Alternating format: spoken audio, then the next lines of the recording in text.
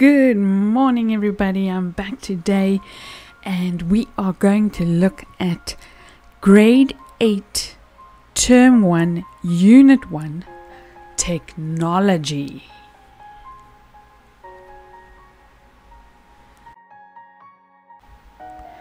Let's do a quick introduction to frame structures. Shell structures, frame structures, and solid structures are all built for a specific purpose.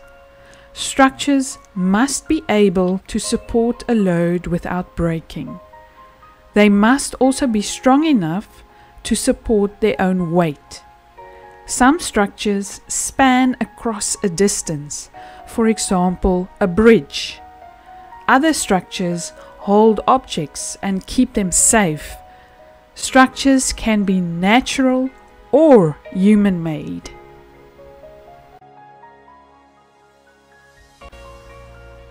Define frame structures. A frame structure is made up of different bars. These bars are joined together to form a framework. The bars make the framework stronger. Frame structures are fairly easy to design.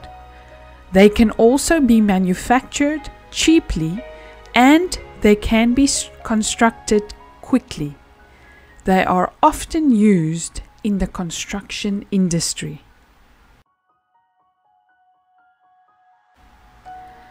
Here's our first keyword.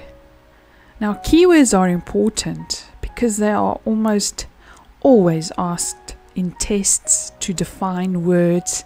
Wherever you see define something, they're talking about a keyword. And here we have frame structure. Rigid parts are joined together to form a frame structure. The different parts are called members. Frame structures support a load or span a gap. Purpose of structural members, components in wood and steel roof trusses. The framework for the roofs of most houses and buildings is made from either wood or steel. These frameworks are called roof trusses. Roof trusses support the weight of the roof timbers and roof coverings. The number of trusses that are used depends on the size of the structure. Larger structures will need more trusses. Keyword: roof truss.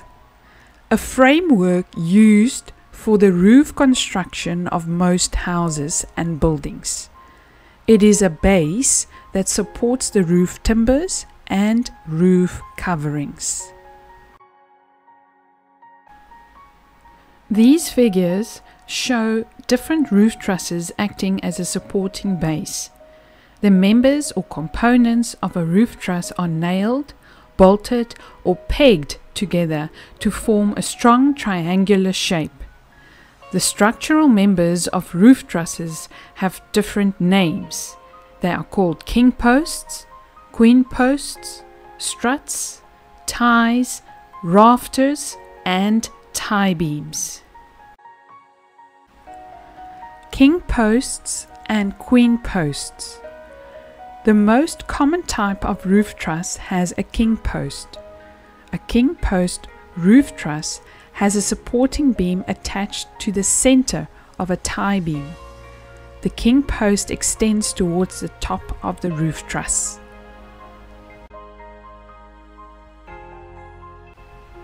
Next keyword is king post. The most commonly used type of roof truss. It is a supporting beam that is attached to the center of a tie beam. It extends towards the top of the roof truss framework. Queen post. A queen post roof truss has two supporting beams placed on a tie beam. This figure shows how the vertical beams are evenly spaced apart. The queen posts are connected at the top by a diagonal collar beam. A queen post roof truss can span longer distances than a king post roof truss.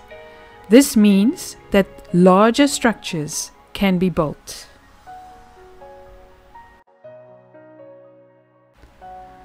Struts. A strut holds members of a framework in place by pushing against them. A strut must be strong enough to keep apart the two components that are pushing against it. So a strut performs the opposite function of a tie. A strut is under a compression force. Placing a strut across a joint can make a framework stronger.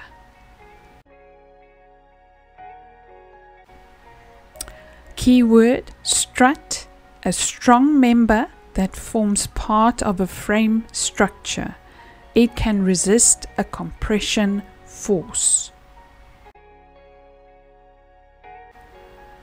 This figure shows how a strut is used to strengthen an aeroplane's landing gear. The weight of the aeroplane presses down on the earth. An opposing force pushes the weight back. This creates a compression force on the landing gear. A strut is used to prevent the landing gear from snapping.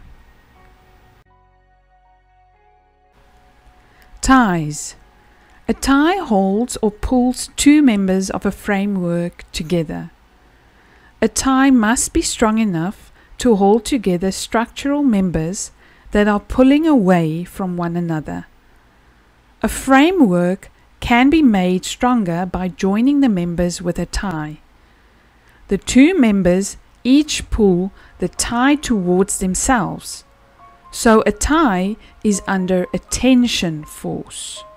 This causes the tie to appear as if it is being stretched in two directions.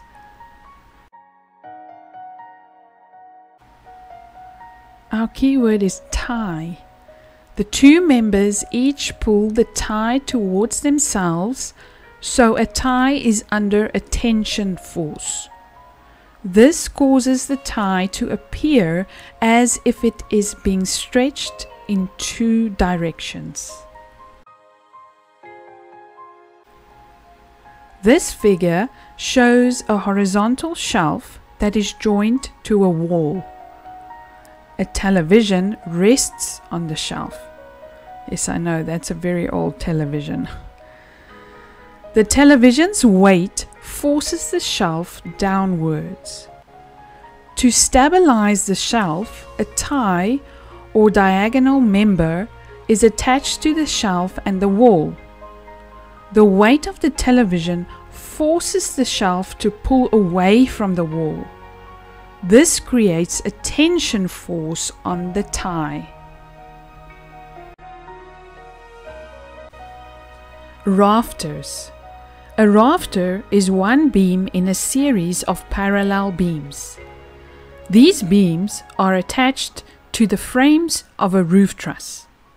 Rafters help to shape the roof, and they also help to support the roof covering. This figure shows rafters in wood roof trusses. You can see that the rafters are arranged in a specific way to help form a roof structure's shape. Keyword rafter. A series of parallel beams that are attached to a roof truss framework.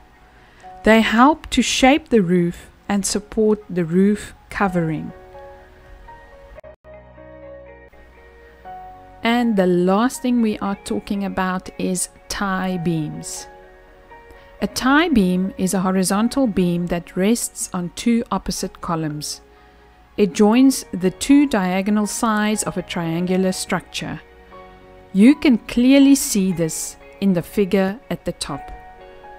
A tie beam usually connects two opposite rafters to form a roof truss. The figure at the bottom shows different types of tie beams. The tie beam in each picture is shown by a yellow line. Yes, you are right. Our last keyword is tie beam. A beam that connects two opposite rafters to form a roof truss. A tie beam rests on two opposite columns.